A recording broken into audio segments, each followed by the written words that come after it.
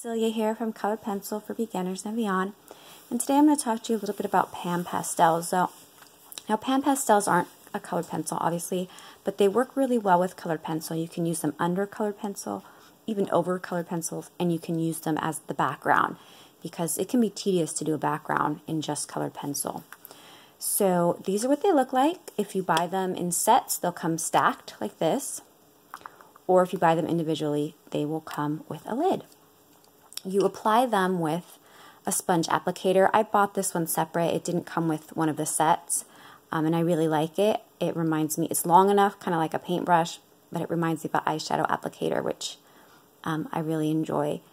And so the Panpastels are the softest pastels, I guess, available.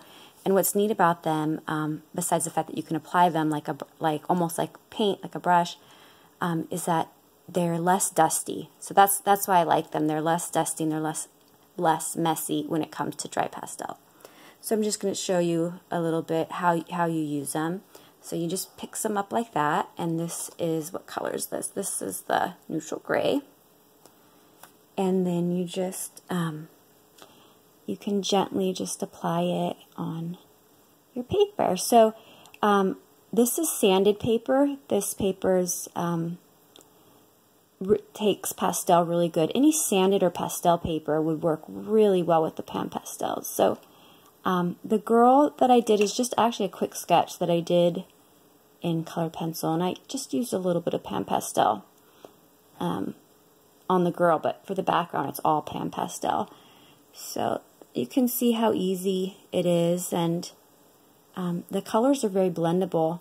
So I'm going to pick up, this is a Payne's Gray, and I'm going to start adding that just for the darker areas. And you can, again, wipe off your color on this, you can wipe up off your color, sorry, let me show you, on a paper towel. So a paper towel is really handy to have when you're using the Panpastels. So you can do that every time that you change a color.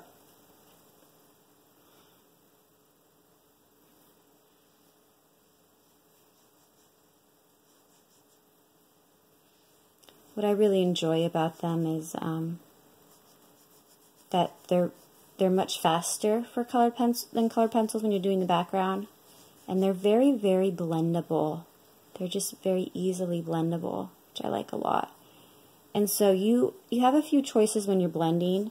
You can blend, directly on the paper. You can start maybe softening some of the edges, which is really nice. Blend it out nicely. And you can do really nice soft gradients with the Panpastels. And this isn't the only applicator they have. They have different sizes of applicators, sponges, and all kinds of stuff. Another thing that is neat about them is that you can actually blend them right in their pans. So, for example, I could take a little bit of the ultramarine blue and a little bit of the burnt sienna shade and just make like a new color with it. Should be like a pretty awesome gray. So that's pretty neat.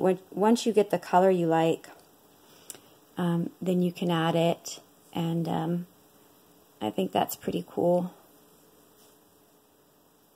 So you can kind of make your own colors.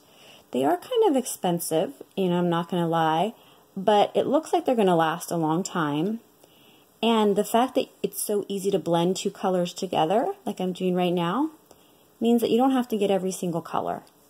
Just get a few of the primary colors, get maybe a white, a black, maybe a gray, and I think you're good to go. So I don't consider myself an expert at all with Panpastels. This is actually one of the very first times I'm using them, but I can already tell I'm really going to enjoy them and that they're going to speed up colored pencil work for me a lot. And I have to give thanks to all the YouTube videos out there that made me want to finally get these, including Deb Stanley.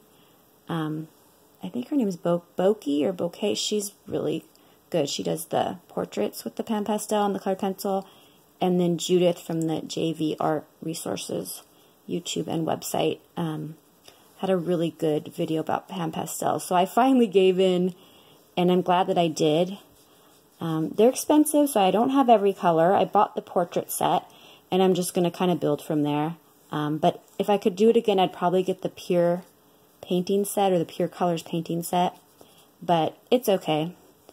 Also, I'm able to blend, so like I said, you don't need every single color.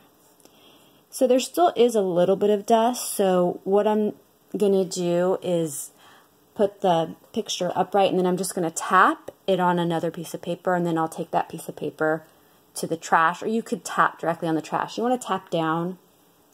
You don't want to blow. If you blow, it makes the dust airborne, and you don't want it to get into your lungs because it's not good for your lungs.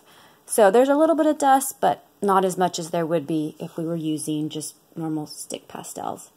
All right, well, I hope you enjoyed this little, I guess, demonstration of Panpastels.